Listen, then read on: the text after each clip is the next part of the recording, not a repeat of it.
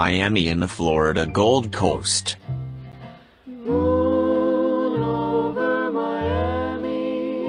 Table of contents: Miami and the Florida Gold Coast. This is a brief but comprehensive overview of Miami and the Florida Gold Coast region with visiting and touring information, geography, history, attractions, and other points of interest. This will include Miami, Fort Lauderdale, Hollywood, and the Everglades National Park. This is part 1 of a 2-part series. These are parts of a series of videos on Florida, preceded by part 1, the 2 Henrys in the history of Florida, part 2, the history of Florida, and followed by part 4, the overseas railroad and highway, part 5, Key West, part 6, Walt Disney, his parks, and Florida, part 7, the fun coast of Florida, and part 8, Florida heroes, Gorrie and Tuttle. Dr. Sydney Soclof. drsydney22@gmail.com. 2022. Narration by Dr. Sydney Soclof, Zoe Phonemes, and Nathan Koltove. For a complete discussion of YouTube navigation, please go to tinyurl.com/ytnavigator. Chapter 1. The Florida Gold Coast. This is a vintage Florida picture postcard. Here is a map of the state of Florida. Florida is quite a long state. The distance from Pensacola in the western end of the Panhandle to Jacksonville is 335 miles. The distance from Jacksonville to Miami is 317 miles. The distance by road from Pensacola to Miami is 672 miles. And to Key West it is 832 miles. The Gold Coast is a region of Florida that runs along the southeastern coast of the state between Palm Beach and Miami. Here are various regions of Florida. The various coastal regions of the state have been given distinctive names. The Gold Coast includes the cities of West Palm Beach, Boca Raton, Pompano Beach, the famous spring break town of Fort Lauderdale, Hollywood, Miami, and Miami Beach. The Gold Coast includes a multitude of beach cities and towns. The southern part of the Gold Coast from Pompano Beach, just north of Fort Lauderdale, down to Miami, is almost a solidly built-up urban area.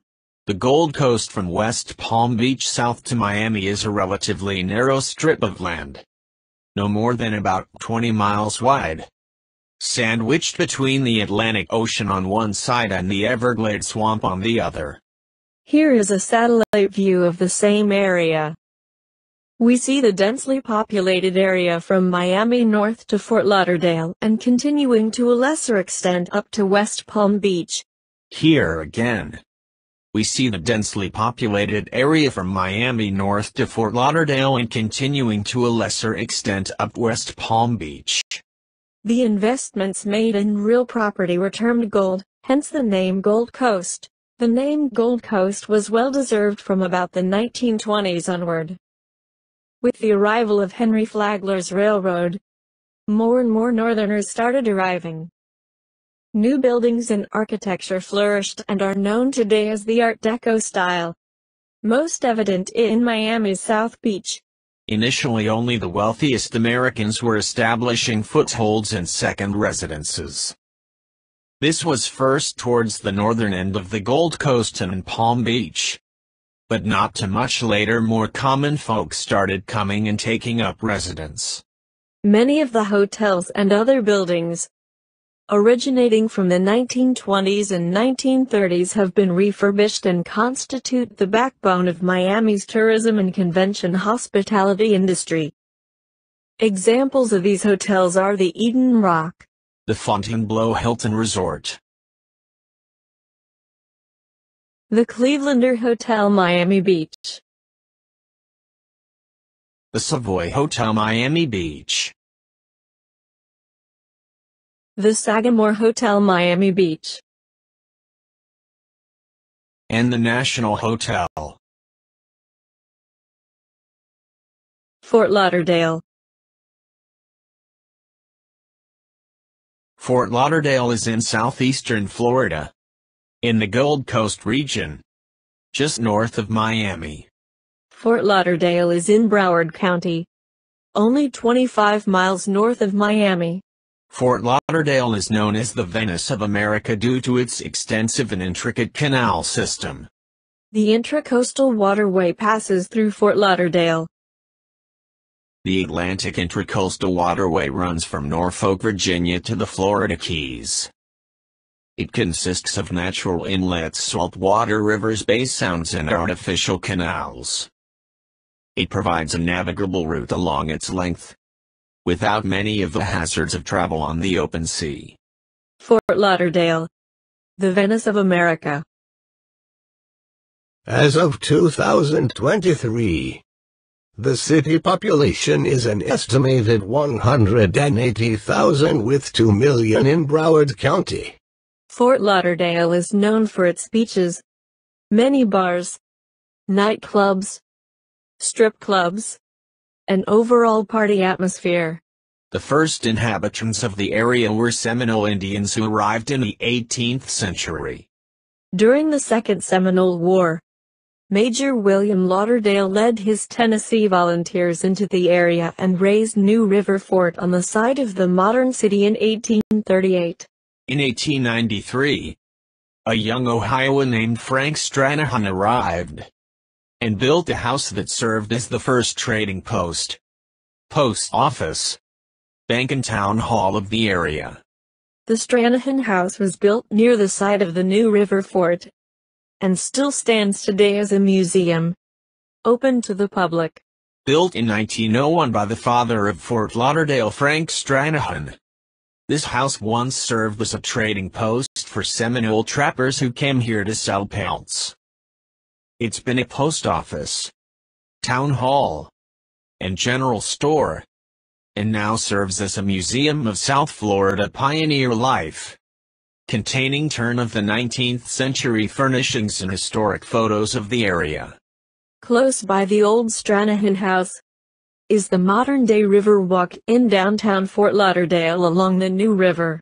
Also located in downtown Fort Lauderdale is the old Fort Lauderdale Village Museum and Historical Society, on the River Walk, where Flagler's Railway crosses the New River. The museum tells the story of the region, from the pioneers of Fort Lauderdale to the present day, through its 4 historic structures dating back to 1905.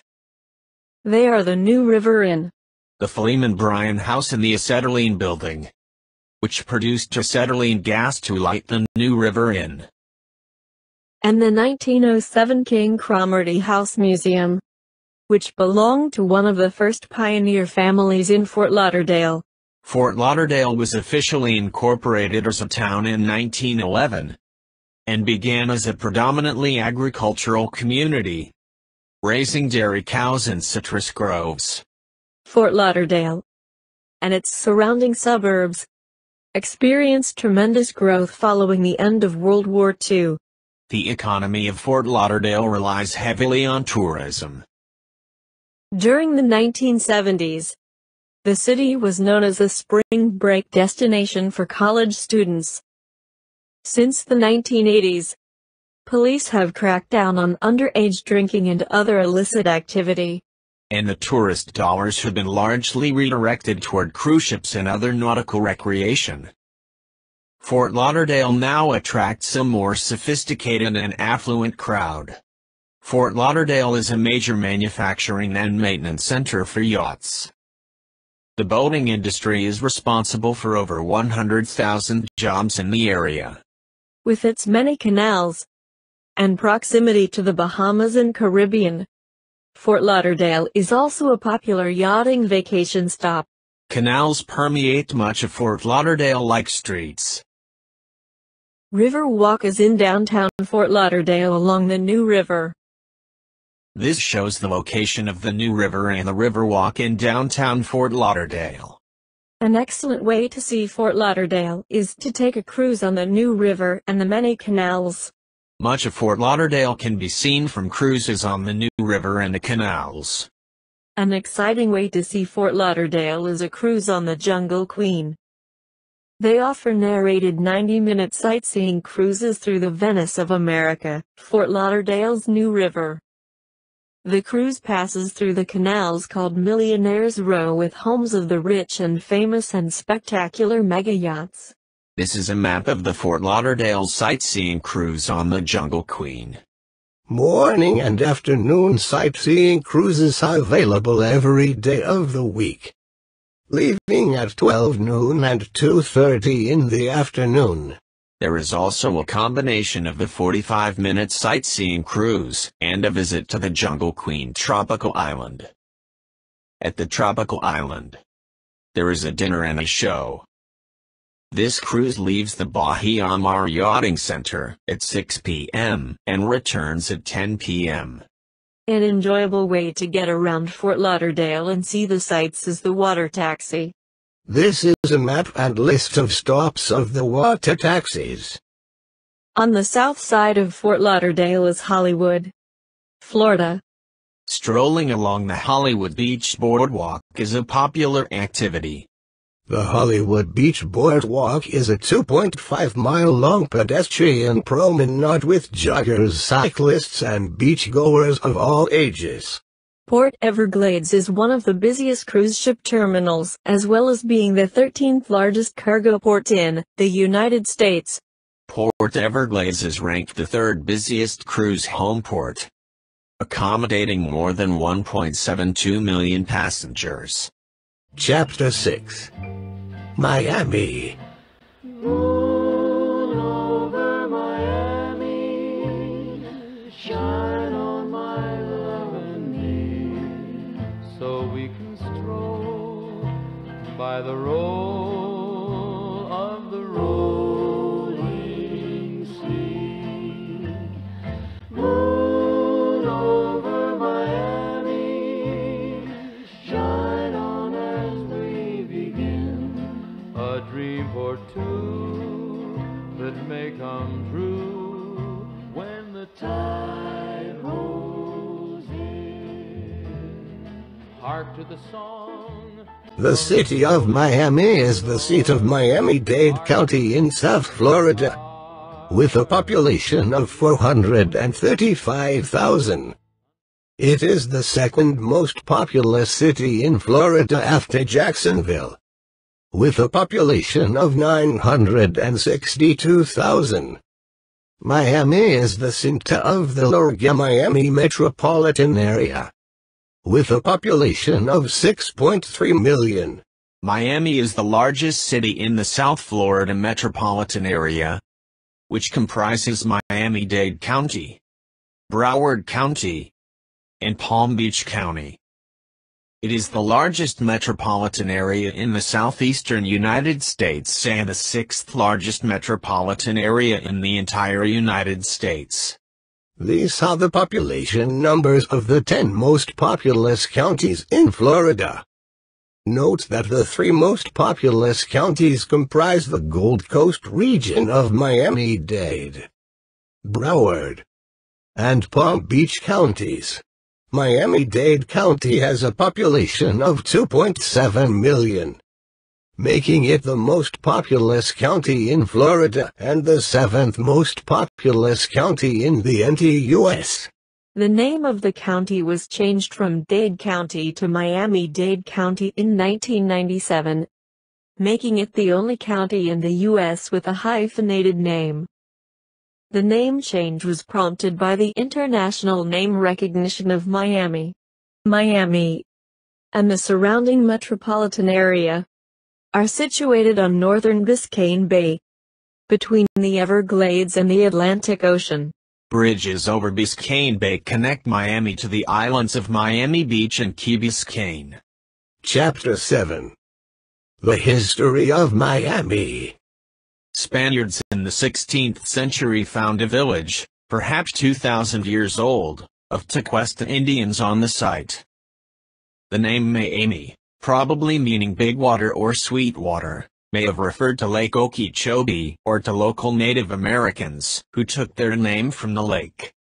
In 1567 the Spanish established a mission there as part of a futile attempt to subdue the Tequesta. They ceded the area to Great Britain in 1763, but regained it in 1783. The largest city in the state was Key West with 10,000 population.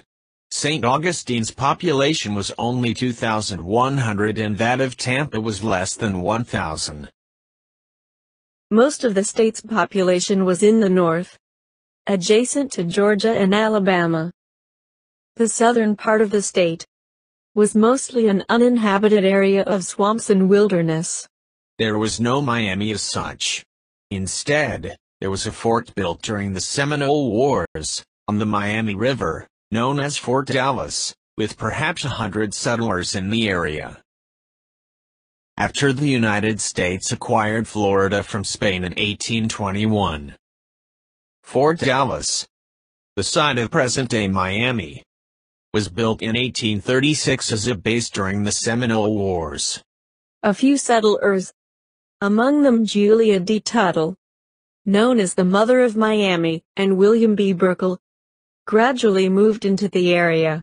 Fort Dallas was built on the Miami River near Biscayne Bay. Later the name of the settlement was changed to Miami. Julia Tuttle, the Mother of Miami. Julia DeForest Tuttle, 1849 to 1898, was an American businesswoman who was the original owner of the land upon which Miami was built, and was largely responsible for convincing Flagler to extend his railroad down to Miami. For these reasons, Julia Tuttle is called the Mother of Miami. She is the only woman to found a major American city. Julia Sturdevant was the daughter of Ephraim Sturdevant, a Florida planter and state senator. She was born in Cleveland, Ohio in 1849. Julia married Frederick Leonard Tuttle in 1867. They had 2 children, a daughter, Frances Emmeline, born 1868, and a son, Henry Ethelbert, born 1870. After the United States acquired Florida from Spain in 1821, Fort Dallas, the site of present-day Miami, was built in 1836 as a base during the Seminole Wars. Fort Dallas was built on the Miami River near Biscayne Bay. Later the name of the settlement was changed to Miami. Tuttle first came to Fort Dallas in 1876 from Cleveland on a steamship after her father and mother had moved to South Florida. When her father died in 1890 and left her his land in Florida, she sold her home in Cleveland and relocated to Biscayne Bay. A few settlers, among them Julia D. Tuttle, known as the Mother of Miami, and William B. Brickell, gradually moved into the area. Tuttle used the money from her parents' estate to purchase the James Egan grant of 640 acres, where the city of Miami is now located, on the north side of the river, including the old Fort Dallas stone buildings, and the 2-story rock house built by Richard Fitzpatrick's slaves some 50 years earlier. The Miami River of Florida, not to be confused with the much larger and longer river of the same name in Ohio, drains out of the Everglades and runs through the city of Miami, including downtown. The Miami River is 5½ miles long, and flows from the terminus of the Miami Canal, at the Miami International Airport, to the Port of Miami at Biscayne Bay. The Miami River was originally a natural river inhabited at its mouth by the Tequesta Indians, but it was dredged and is now polluted throughout its route through Miami-Dade County. The mouth of the river is home to the Port of Miami and many other businesses whose pressure to maintain it has helped to improve the river's condition. Julia converted part of the buildings of Fort Dallas into her home in 1891. Tuttle brought her family to live there. She repaired and transformed the home into one of the show places in the area with a sweeping view of the river and Biscayne Bay. This is a sign at the Tuttle home site. It reads, Mrs. Julia D. Tuttle of Cleveland, Ohio acquired 644 acres on the north bank of the Miami River in 1891. She resided in the remodeled officers' quarters of Old Fort Dallas 100 yards southeast of this spot until her death September 14, 1898. With rare foresight and energy, she persuaded Henry M. Flagler to extend his railroad to Miami in 1896. As inducement, Mrs. Tuttle gave him 100 acres for a railroad terminal and hotel, and 263 acres in alternate city blocks, more than half her land, thus earning her fame as the Mother of Miami. The Miami Hotel was the city's first hotel, according to the State Archives of Florida. It was built by Julia Tuttle as a bunkhouse. She had the building jacked up, set on a brick foundation and enlarged. It burned down in 1899. Dallas Park, home of Mrs. Julia Tuttle, originally stood between Southeast 2nd and Miami Avenue facing the Miami River. The railroad comes to Miami. Flagler originally intended for West Palm Beach to be the terminus of his railroad system. But a freeze during the winter of 1894-95 killed most of Florida's citrus crop. This freeze extended south down the Florida peninsula, reaching almost to present-day West Palm Beach. 60 miles south, the town known today as Miami was reportedly unharmed by the freeze. During the Big Freeze of 1894 to 1895, Julia Tuttle reportedly sent Flagler a fresh orange blossom to prove that the freeze had not reached Miami. This convinced Flagler to extend the railroad down to Miami. To further convince Flagler to continue the railroad to Miami, he was offered land in exchange for laying rail tracks. This offer was from private landowners, including Julia Tuttle, who ran a trading post on the Miami River. This convinced Flagler to extend the railroad down to Miami.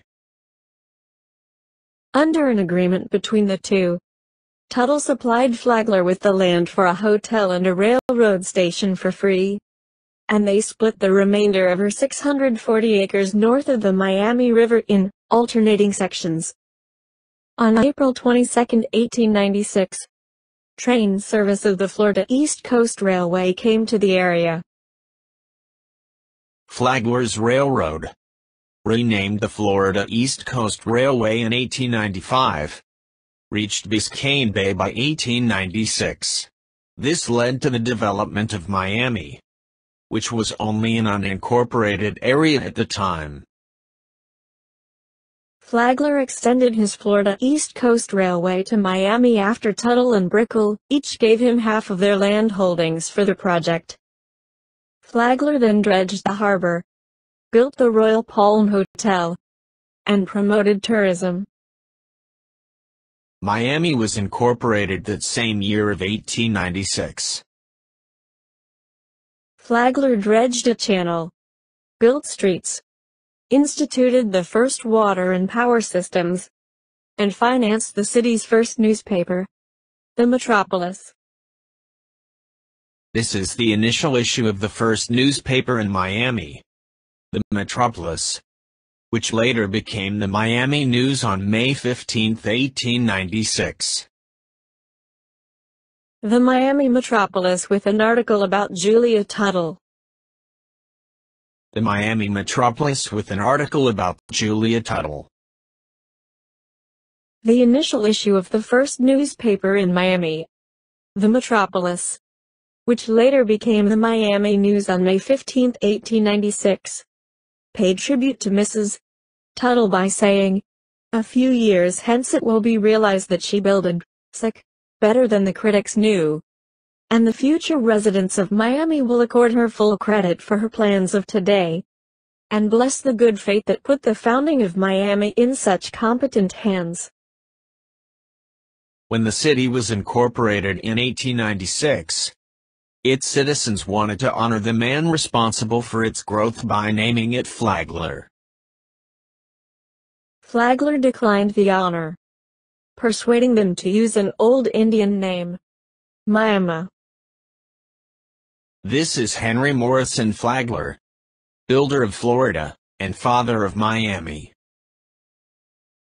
In 1897, Flagler opened the exclusive Royal Palm Hotel in Miami.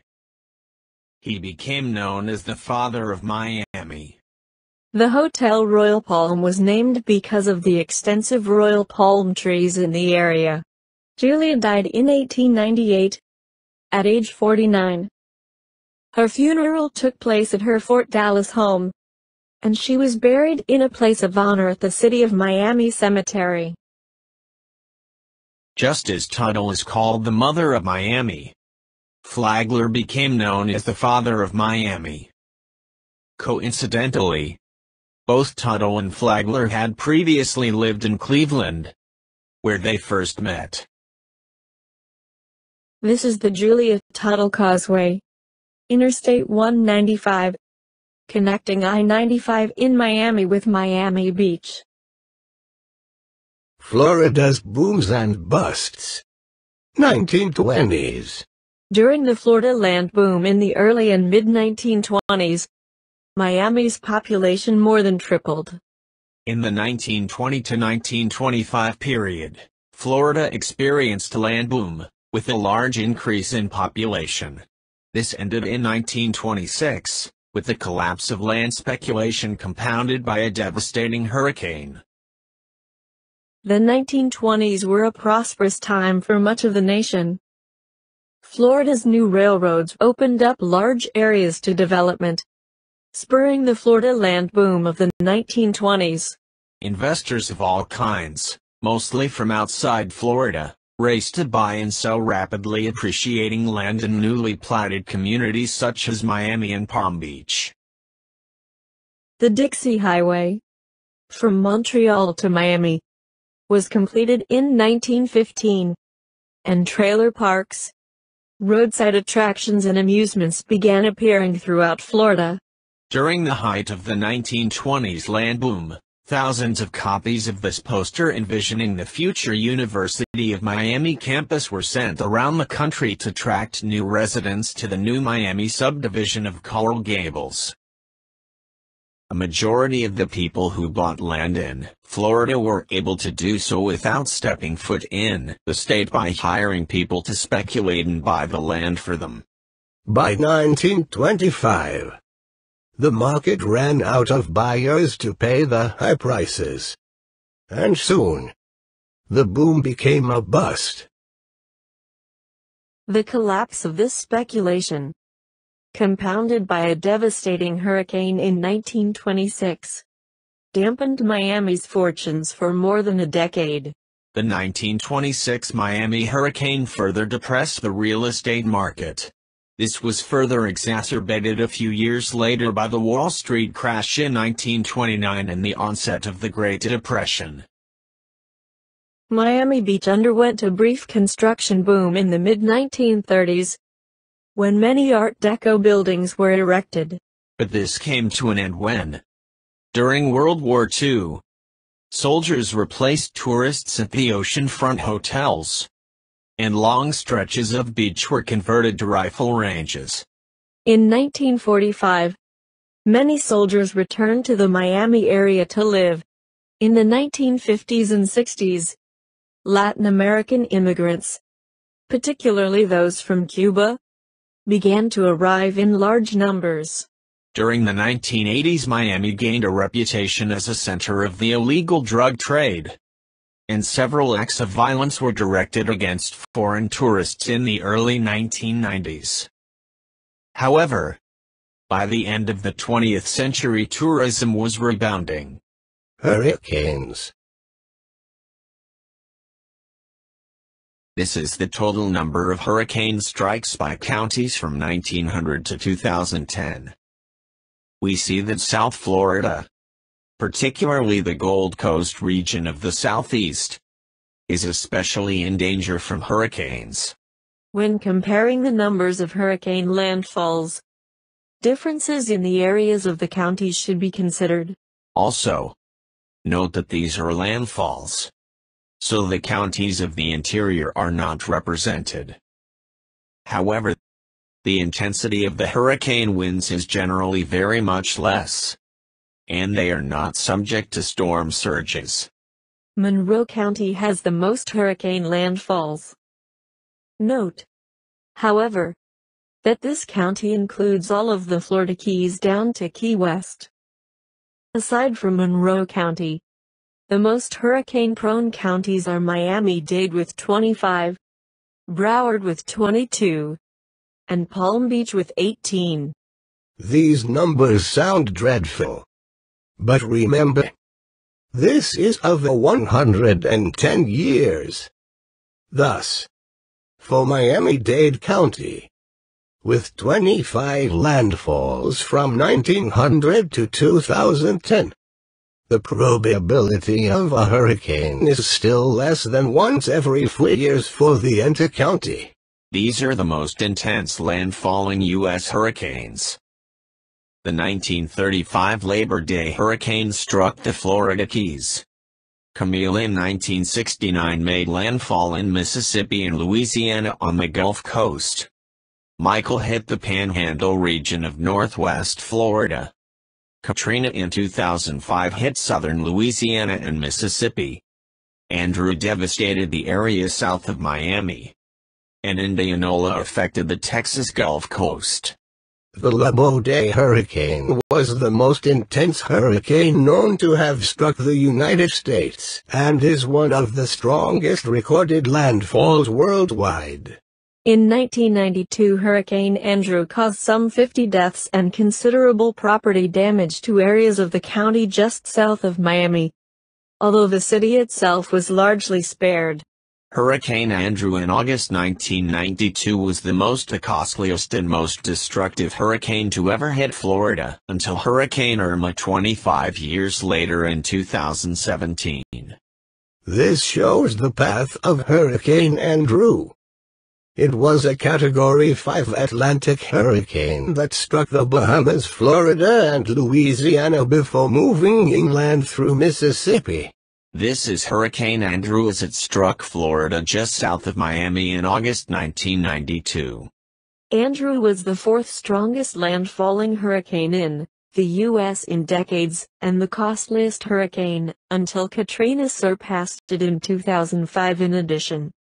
Andrew is the only one as a Category 5, alongside the 1935 Labor Day hurricane, Camille in 1969, and Michael in 2018.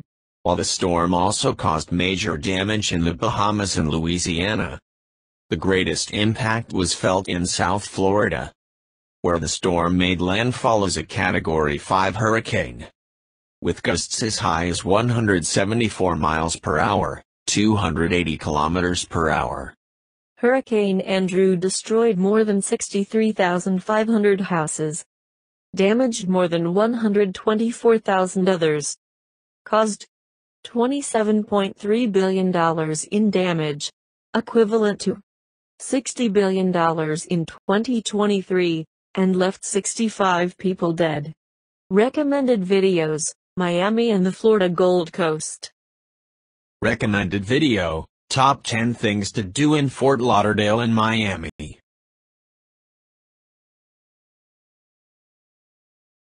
Recommended video: Fort Lauderdale Travel Guide 2021, Downtown and the Beaches.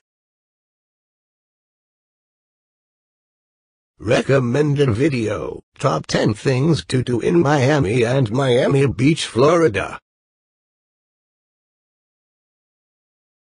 Recommended video, Building the Magic City, A History of Miami, Part 1. Recommended video, Building the Magic City, A History of Miami, Part 2. Recommended video, Art Deco in 9 minutes. Why is it the most popular architectural style? YouTube.B web link 906. Recommended video, The History of Florida Explained in 10 minutes. Recommended video, The Florida Dream. Recommended video, Top 10 Things to Do in Miami, Florida Travel Guide. Recommended video, Fort Lauderdale Travel Guide. Downtown and the Beaches. Recommended video, The 10 Best Things to Do in Fort Lauderdale, Florida. Recommended video, Fort Lauderdale Travel Guide. Downtown and the Beaches. Recommended video, YouTube Navigation. Recommended videos. Walking tour of Miami and the Gold Coast. For a street-level experience of Miami and the Gold Coast, view the video walking tours. It's the next best thing to being there. Recommended videos, playlist. Walking tour of Miami and the Gold Coast. Recommended video, Miami, Florida Walking 2. Recommended video, Downtown Miami, full walking tour. Recommended video, Miami Beach Walking Tour. Recommended video, Miami South Beach. Recommended video, marvel at the Art Deco architecture of Miami Beach, Florida. Walk with Travel Plus Leisure. Recommended video, airboat ride with Everglades Safari Park, Everglades National Park, Florida. Recommended video, Everglades National Park Travel Guide. Recommended video, Jungle Queen Riverboat Tour. Fort Lauderdale. Table of contents, Miami and the Florida Gold Coast. Thanks for watching.